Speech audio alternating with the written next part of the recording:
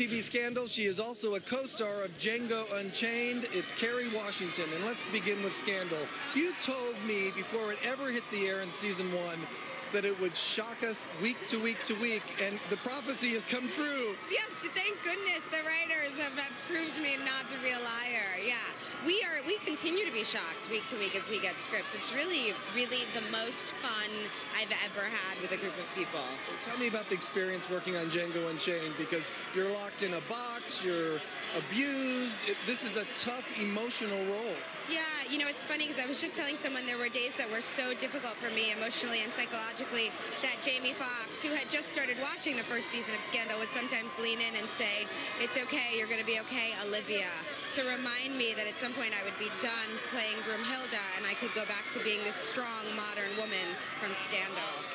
We'll end by saying you look beautiful tonight. As always, you can catch her on ABC, on Scandal, or in a theater near you in Django Unchained. Bringing class and elegance, it is Mr. Chris.